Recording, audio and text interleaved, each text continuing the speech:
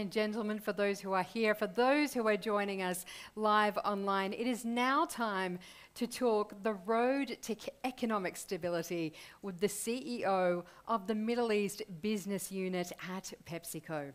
Aamer Sheikh heads up the operating cluster within PepsiCo for Africa, the Middle East and South Asia. This newly formed cluster brings snacks and nutrition businesses together, which we're going to talk about in the session as well, with the franchise beverages businesses. Aamer serves as the co-chair of the US-Saudi Business Council, US Chamber. He is a member of the Multinational Companies Business Group, Regional Presidents Forum, as well as other distinguished associations. And in 2021, he was ranked amongst the top 15 leaders in the MENA region by Forbes for spearheading regional success for PepsiCo. Ladies and gentlemen, please join me in welcoming Aamer Sheikh. Welcome, Aamer. So good to have you with us. Thank you, Sally. Pleasure to be here. Thank you. We are excited to have you here, but particularly because PepsiCo has some really important partnerships, particularly with Expo 2020 Dubai. So talk to us about these partnerships and how they're bolstering the growth objectives for Pepsi. Yeah, you know, Expo 2020 is really at the intersection of creativity, innovation, cultures, and where really humanity is coming together for the first time in what we soon would hope to be a post-pandemic world. So we're proud to be the food and beverages partner for the Expo. Amazing the infrastructure that's around us, and for those of us listening who have not been to Dubai or the Expo yet, I think it's a must-see. It's an amazing place, and if I talk about our engagement in terms of what are we bringing as innovation, what are we bringing as experiences, and some of the commitments that we made. So let me first start with our innovations that we exclusively developed for Expo 2020 in Dubai. Starting with our beautiful Aquafina water machine. And it is one right outside the room, and you and I had an opportunity to try it. I had not used this thing, and I kind of saw it there, but didn't think a lot of it, to be honest with you, until you came along and went, have you used this? And I was like, no, and I was really surprised. Tell the audience more about this. So think hydration, think sustainability, and think that the water that you want, the way you want it, is coming out of a beautifully looking machine. So you know, the example I would give you is we have specially QR code enabled bottles. You can activate these machines using the QR codes, and then you get unlimited refill.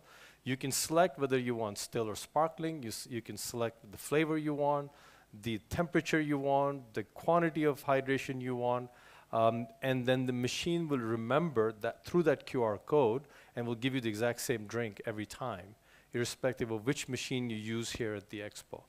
So the amazing thing is it will also tell you the footprint, your sustainability footprint, in terms of by using this machine and refillable bottle, how many plastic bottles have you saved, and what percentage of hydration goal are you meeting with this drink. So again, works on 2 liters a day sort of consumption. So if you're only having half a liter, it will tell you, hey, you need to drink more. I love that. I love that because we all need the reminder, don't we? To drink more water. And it just makes it so easy, and it's brilliant, and that brings us to the next point, which is all about sustainability. And this is, really a very clever idea. But, sustainable development is, of course, a key goal for the world's biggest companies and for the rest of us as well. But talk to us a bit more about that particular strategy and what's driving at PepsiCo. Yeah, sustainability has to be in everything we do. It's no longer about something that you do on the side. It has to be core of what we do. And I think with Expo 2020, we're bringing in some amazing sustainable innovation.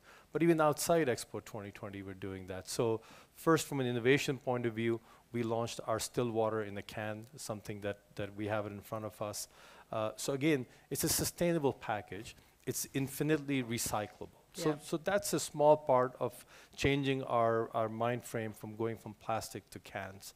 Then I think if you think about a broader sustainability objective, it has to be really in everything that we do. So from how we source the ingredients to how we make and how we sell products. Now, I was reading somewhere that by 2050, we're going to have about 10 billion people on this planet. I mean, this is the only planet we have, right? So you need sustainable food systems. And really to demonstrate that commitment, we recently launched what we call our PepsiCo Positive Initiative. So it has 3 pillars. We're starting with sustainable agriculture, call it positive agriculture. So it is about using regenerative practices to our agriculture footprint. And mind you, we have 7 million acres, where we grow potatoes and other crops globally. So using regenerative practices to make sure that agricultural land continue to be used. Then we have the second pillar is positive value chain. So it's about using sustainable energy, renewable energy sources, developing positive water balance, and it's really making sure that we are being conscious, energy conscious, and protecting our natural resources in everything we do. So water, climate, plastic is the other big linchpin.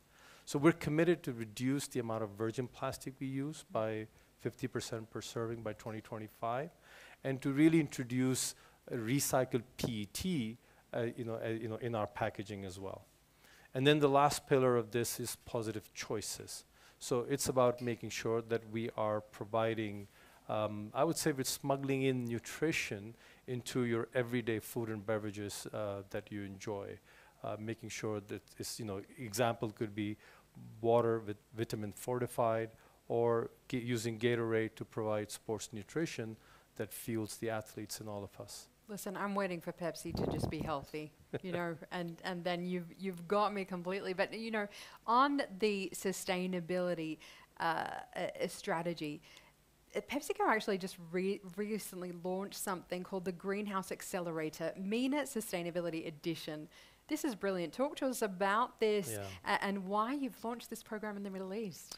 Yeah, it's about tapping into that ecosystem that the entrepreneurs of MENA region have sort of, they're all dabbling into various innovations, business models, so we're trying to figure out, well, which one of those innovations they're working on that can really help us drive our sustainable food system agenda. So I would be the first one to admit that as a global company, we've got unbelievable amount of resources that are tackling this agenda, but we don't have all the answers. So you really have to tap into the community that you operate in, work with these really bright startup businesses to understand what do they have, how can that help us drive our agenda. So what we've done is the MENA edition of Greenhouse Accelerator, we launched this in November, inviting MENA startups to sort of share their ideas with us, what is it that they're working on. We would select the top 10 ideas. In fact, we're going to be announcing that in a couple of weeks' time, which are the top 10 companies. And then we will work with them, coach them, mentor them, guide them, and really select the winning idea. And there's a cash prize associated with it, which will help them launch that business. See, that's fantastic, because this is what you need to drive sustainability, innovation.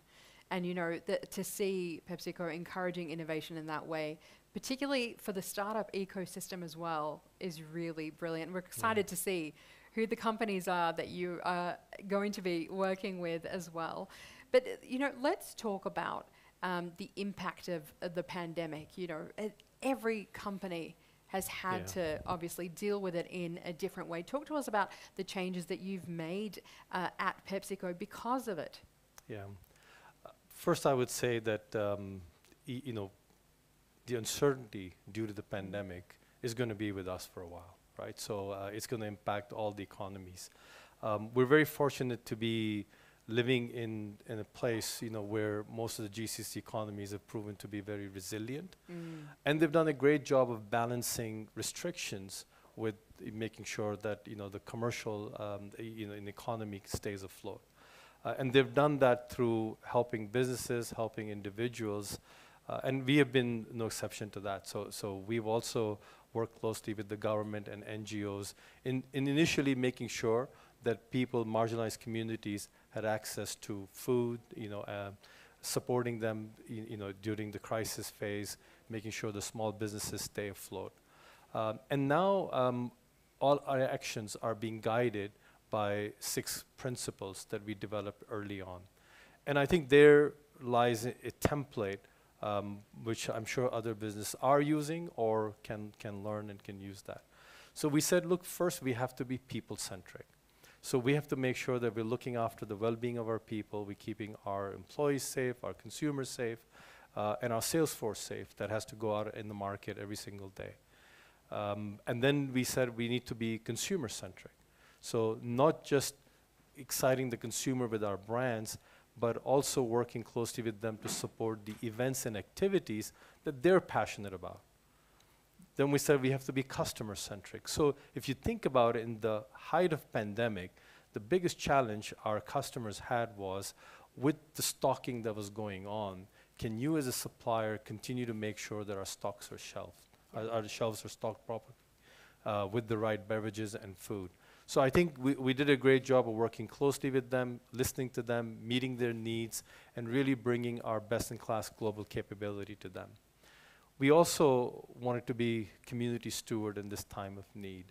The example I would give you is when Lebanon experienced that unfortunate event in August 2020, we were amongst the first multinationals to announce our aid program for the residents and citizens of Beirut.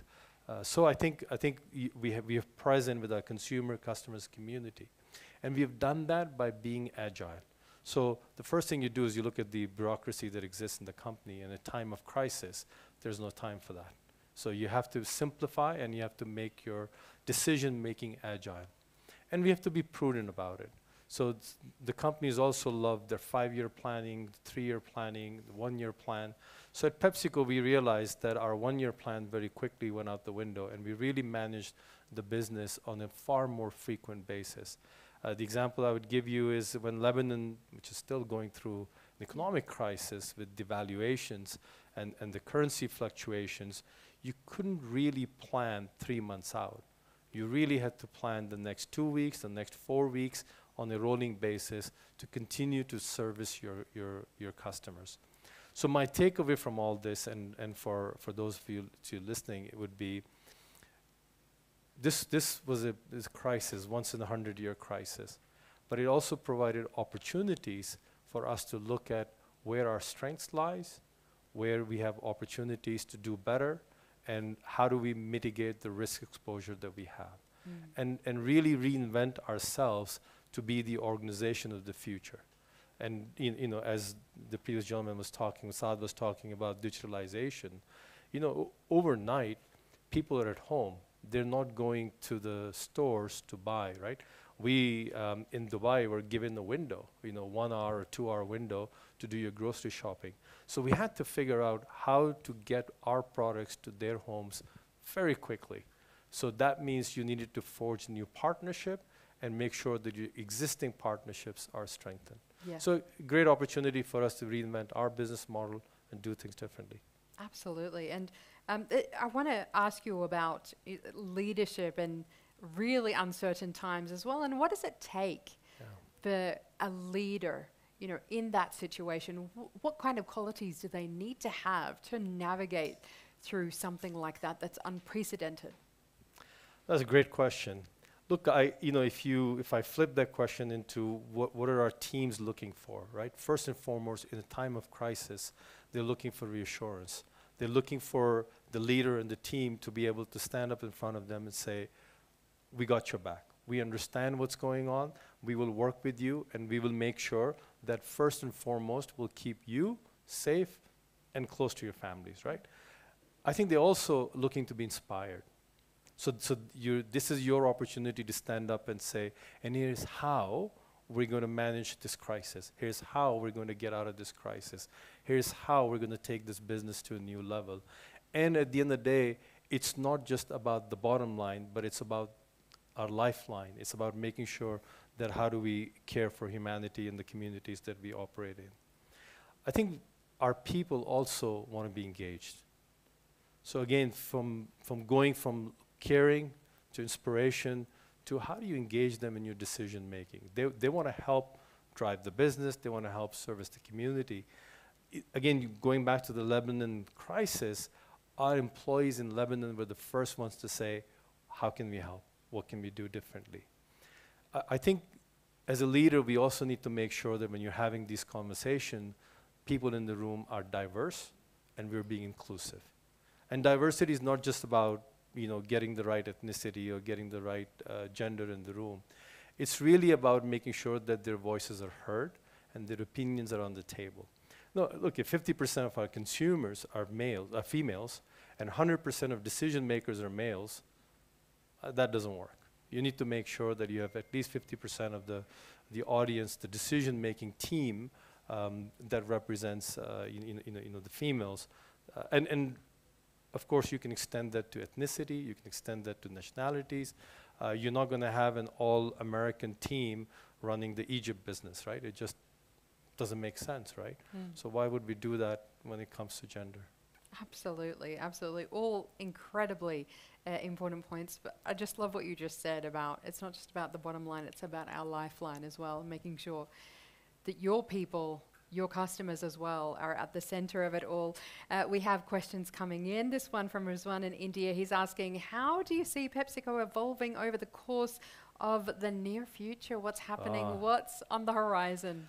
Rizwan, great question. Look, I think we're going to be evolving with our strategy called Winning with Purpose. So let me address winning. Winning means we're going to be deliver the top tier results that the street expects from us, right? We're going to continue to outcompete our peers and be the best in class in what we operate. But we're also going to do it the right way. We're going to make sure that we are caring for the communities, we're caring for our employees, and we're taking sustainable means in everything we do. And I think this PEP positive agenda that we've launched, I personally believe that we're amongst the first one to really have such a comprehensive end-to-end transformation framework in place. And I would encourage people to get on PepsiCo website and take a look at it, because I think that can be the blueprint for a lot of us who are really trying to figure out how we help as individuals. So whether you're one person or one family trying to do the right thing for the environment, or you're running your own business in any part of the world, really this is how you learn. You learn from the best practices out there, and you try to then impact those in your sphere of influence. Anthony from Saudi Arabia, he's texted in with the question, what do you think has the successful organization of Expo 2020, what has that given the world? I think it's shown tolerance. It's shown acceptability of so many cultures, so many countries coming together for one objective only, right? To showcase the best they can and work with our host country, our UAE, to really put on a show for the world. I think what I love to say, and I walked the streets of Expo now for 4 or 5 months, and I still probably have only seen about 15–20% of what this has to offer. But if you think about from food, from entertainment, from the country pavilions to the shows, to entertainment, concerts, culture, there is so much to do and see. And I think if you're bringing the best minds, best global minds here, think about the potential of the conversations that will start here, but that will continue long after Expo has come and gone. So to me, therein lies the power of the Expo, is to really bring the people together and see then where their ideas take them. Absolutely.